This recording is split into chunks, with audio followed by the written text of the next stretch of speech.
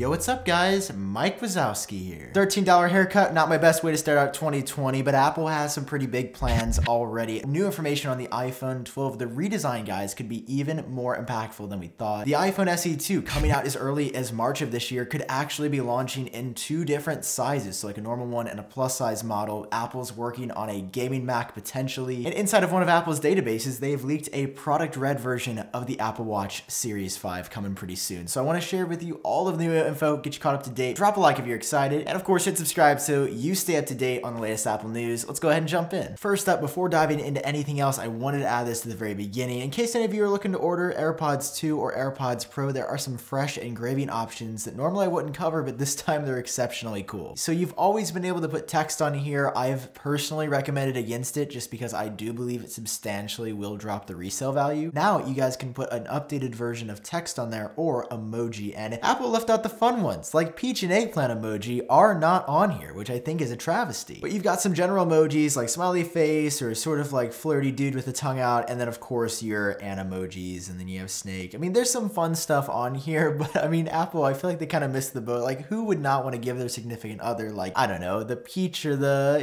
eggplant emoji? Like, that'd be really funny. So anyway, check these out. It doesn't cost any extra money, and the emojis actually are kind of cool. So they can make your AirPods look a little bit different, coming straight out of the Apple factory. So I want to start with the iPhone 12, which is still a very long time away, around 9 months until we're actually going to be getting our hands on this device. We still don't know the official design, but we may have gotten one step closer courtesy to a news source. Now, according to China Times, I mean, this is just a story for the ages. Apparently, they're at a conference, I believe over in China, and they were talking to a bank there, and the bank said that component manufacturers told them that they were ordering parts and developing parts for a notchless iPhone that doesn't have Face ID and only has Touch ID for authentication. Now that sounds pretty wild. Both Bloomberg and Minchico have said that both Touch ID and Face ID would be present, and both of them have said it could easily slip to 2021 for the release date. This is the first time we're hearing lately that this would even be on track for 2020, claiming that an in-screen selfie camera, because there wouldn't be a notch, would be present, and we'd have Touch ID, and this would only be available on the highest end iPhone. So I don't know if that means like highest end iPhone as an iPhone 12 Pro series, the 6.1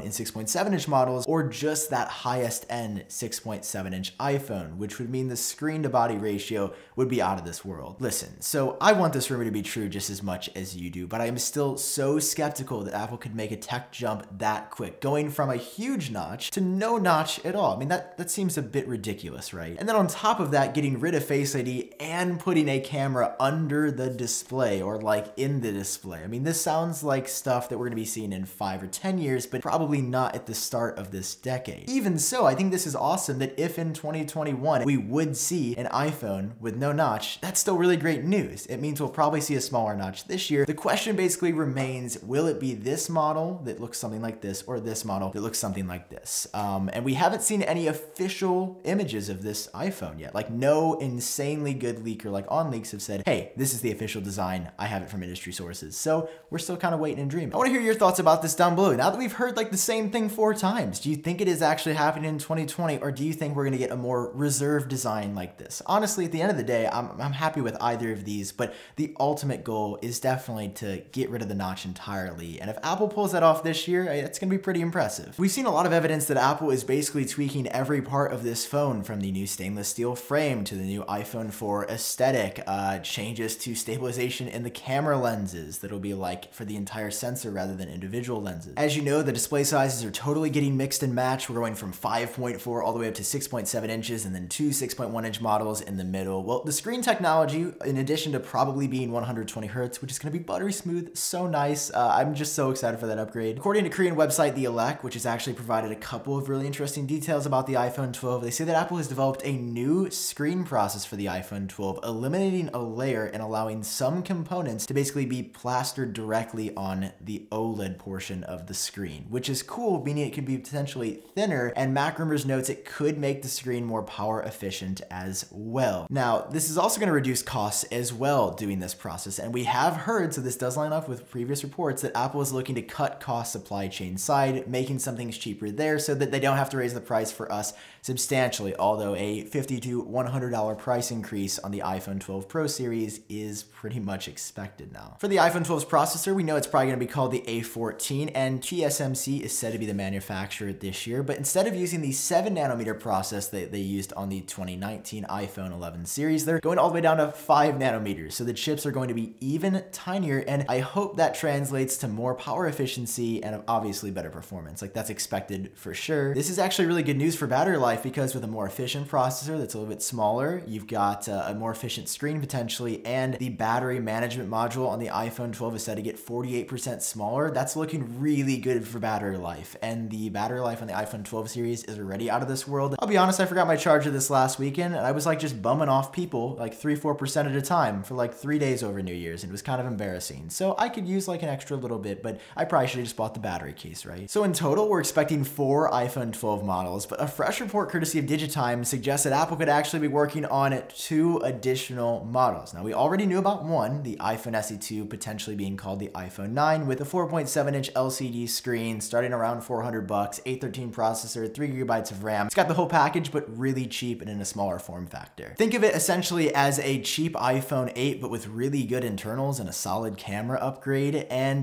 now we're hearing from Digitimes that Apple could actually be planning a Plus model for release as early as 2020 as well. The iPhone SE2 / the iPhone 9, still totally unsure of the name, is essentially an upgraded iPhone 8 model. So there is an iPhone 8 Plus that exists. Maybe Apple wants to hit that market for like $499, and then also have the other higher end iPhone 12 series for like the $700 range, $800, $900 range, obviously upwards of $1,000. But they could really dominate like the $400 to $1,200 cell phone market with all of these offerings. My only fear is that this is going to be way too confusing for anybody that's not extremely into tech. So I'm looking forward to seeing how this pans out, because 6 phones seems a bit excessive. I mean, can you fathom going to apple.com and having 6 different 2020 iPhones to choose from? That's a hard choice. Much longer though than Apple's been struggling to sell smartphones in some segments of the market, Apple has been struggling to sell Macs to people that play games on their computers. Like, you can do light gaming, Minecraft, League of Legends, some fun stuff like that, but any FPSs, AAA titles, nobody's looking at a Mac to seriously play games. And that's just a fact. Macs are not known to be good gaming computers, and Apple has essentially ignored that portion of the population since they've been making Macs. They have never marketed pretty much ever as a computer to play games on. It's always for productivity or for work or for school, but never for gaming. Economic Daily News believes that that will be changing as early as June of this year. So Apple has said at their Worldwide Developers Conference in June 2020, probably in the very early portion of the month, to be revealing a gaming-centric Mac marketed and made for people to play games. How that's going to look, I have no idea. I mean, is it going to be a new design? Will it be the Apple gaming computer? Will it just be an upgrade to the iMac?